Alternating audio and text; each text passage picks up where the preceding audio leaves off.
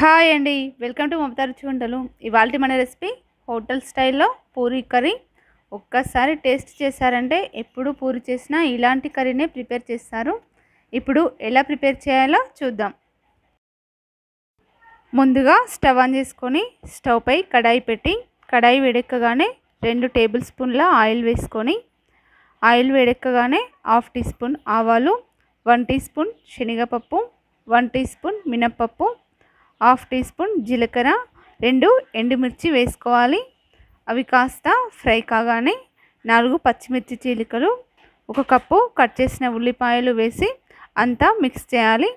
ఇలా మిక్స్ చేశాక 1/2 tea spoon పసుపు వేసుకొని మళ్ళీ మిక్స్ చేసుకోవాలి.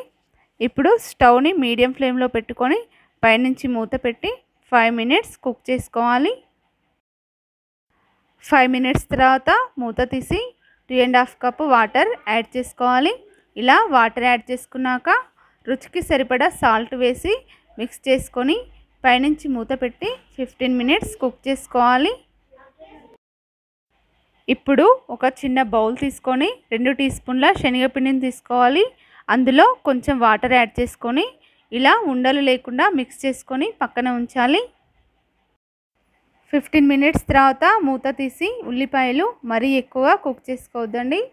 ఇలా కాస్త కుక్ కాగానే బౌల్లో కలిపి ఉంచిన శనగపిండిని యాడ్ చేసుకోవాలి. ఇప్పుడు అంతా మిక్స్ చేయాలి. ఇలా అంతా మిక్స్ చేశాక కూర దగ్గర పడుతున్నప్పుడు 2 మీడియం సైజ్ అంతా బాగా ఉడికించిన బంగాళాదుంపలు తీసుకొని మ్యాష్ చేస్తూ కర్రీలో వేసుకోవాలి. ఇలా వేసుకున్నాక అంతా బాగా కలిసేంత వరకు 1 మినిట్ పాటు మిక్స్ చేసుకోవాలి. ఈ కర్రీలో 1/2 టీ స్పూన్ నిమ్మరసం కూడా యాడ్ చేసుకోవచ్చు. అది పూర్తిగా ఆప్షనల్ అండి, నేనైతే యాడ్ చేయడం లేదు. 1 మినిట్ తర్వాత స్టవ్ ఆఫ్ చేసుకొని బౌల్లోకి సర్వ్ చేసుకోవాలి. Easy and tasty hotel style Puri curry ready అయిపోయింది.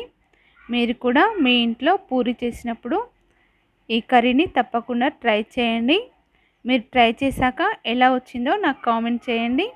ఈ వీడియో మీకు నచ్చితే లైక్ చేయండి, షేర్ చేయండి. మా ఛానల్లోని మరిన్ని వీడియోస్ కోసం సబ్స్క్రైబ్ బటన్ నొక్కి పక్కనే ఉన్న బెల్ ఐకాన్ను ట్యాప్ చేయండి. Thanks for watching.